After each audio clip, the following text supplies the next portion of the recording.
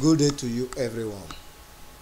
I am David Joel by name, and I'll be taking you a topic in physics termed semiconductors.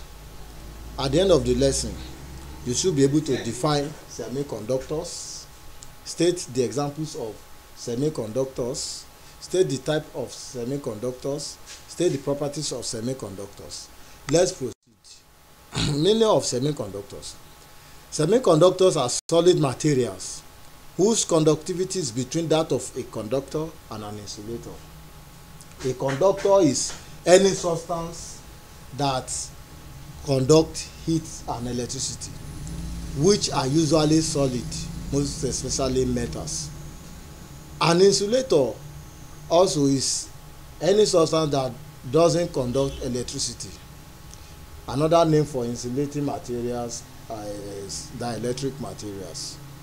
They include rubber, plastic, wood, etc. Anything that doesn't conduct electricity at all or heat. So semiconductors are less conductive than metal, but differ from metal in that as a semiconductor heats up, its conductivity rises. In metals, the opposite effect occurs. The reason for this is that in a semiconductor, very few atoms are ionized, and so very few electrons can move, creating an electric current. However, as the semiconductor heats up, covalent bond, that is, atoms sharing electrons, causing the electrons to be relatively immobile. The electrons will not be moving, break down freeing. As a result, a semiconductor's conductivity rises at an increasing rate of temperature. Examples of semiconductor.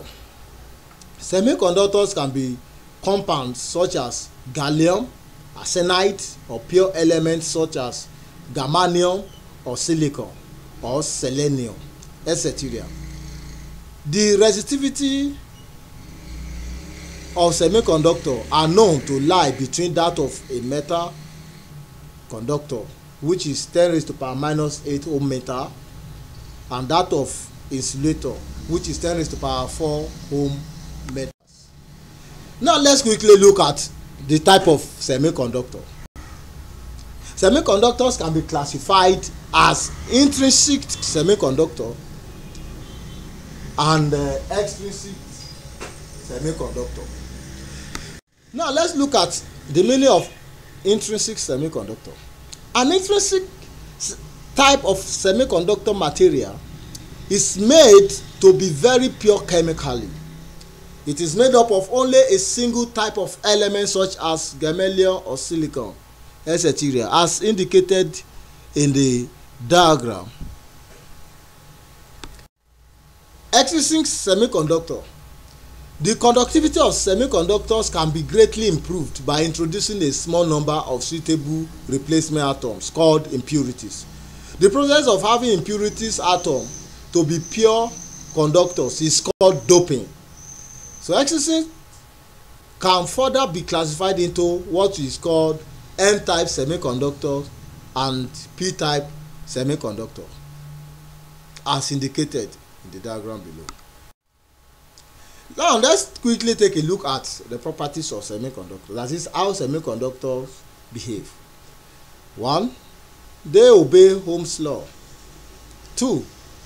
Their resistance decreases with increase in temperature. 3. Due to their exceptional electrical properties, semiconductors can be modified by doping to make semiconductor devices suitable for energy conversion, switches, and amplifier. Semiconductors are smaller in size and possess less weight. 5. Lesser power losses. 6. Semiconductor act like an insulator at 0 Kelvin, or on increasing the temperature, it works as a conductor. In summary, semiconductors have been defined earlier on as solid materials whose conductivity lie between metal and non-metal. Now we have come to the very end of the lesson, and I have the following assignment for you, which will be submitted to the mail provided. And if you have any inquiry, please contact the mail provided. Number one assignment is, what is a conductor, semiconductor? 2, differentiate between metal, insulators, and semiconductors. Thank you. You have a nice day.